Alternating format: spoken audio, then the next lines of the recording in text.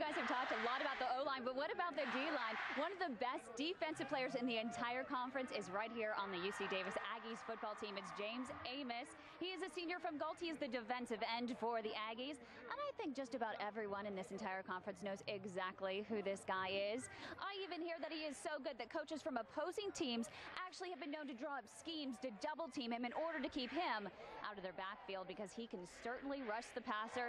He leads his team in sacks, and he is third in tackles with 41, and he is getting a lot of interest from the pros. In fact, Pro Football Weekly Digest has even asked for his profile. And UC Davis has not actually had a pro draft choice since 2002 with J.T. O'Sullivan, who is now the backup quarterback for the Detroit Lions. So a lot of excitement surrounding Amos. And you know, guys, great pass rushers in the NFL make a heck of a lot of money, so I think I'm in the wrong business. What do you think? Should I become his agent, take my 10% cut? I used to be a sports anchor over in the Bay Area, and I've been covering Joe since he was a freshman in high school, playing for Casa Grande High School in Petaluma.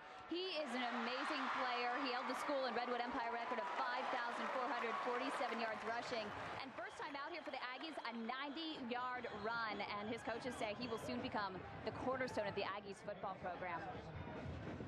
Welcome back to Aggie Stadium, where South Dakota State University is ahead 7-zip. With me right now, Jeff Hogan. He is the head athletic trainer with the Aggies. So it seems like you've got the injury bug. Have you ever had a long run like this?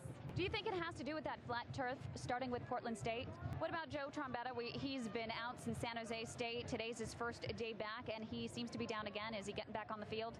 Hey, did you guys know Ryan Berry is actually married to his high school sweetheart, Caitlin? They have a little boy, and both wife and husband are competing, one on the track, one on the field today. His wife, Caitlin, is competing in the Summit League cross-country championships, and I just found out she placed 5th, and SDSU actually placed 3rd as a team.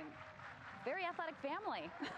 You haven't been shut out in 17 years, so what are you going to say to these guys in the locker room to make sure that that doesn't happen today?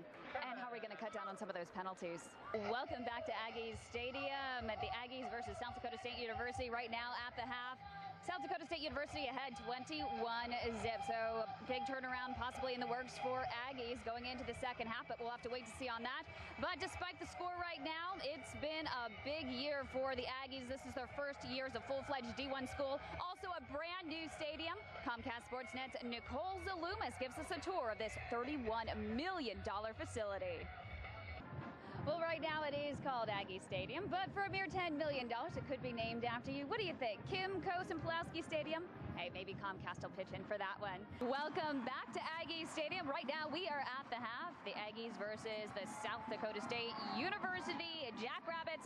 The Jackrabbits ahead 21-zip at the half, and it is not often that we find a basketball coach on the football field, but right here, right now, we have Gary Stewart. He's at the helm of the UC Davis basketball team. 5th year at the helm of the team, and this has been an exciting 4 or 5 years transitioning to D1. Your first year as a full-fledged D1 team competing for playoffs. How exciting is that? Kim, we couldn't be more excited. How has your transition to D1 helped you in recruiting? And what players should we watch out for this season? Who will be the toughest competition this year? The polls say UC Santa Barbara. Well, you know, Kim, I'm one game at a time, and we'll play the University of Laverne on November the 11th. And your alma mater! Yeah, I'm really excited about that. Yeah, a lot of emotion probably tied up in that matchup. Fantastic. Thank you so much, Gary. We wish you the best this season.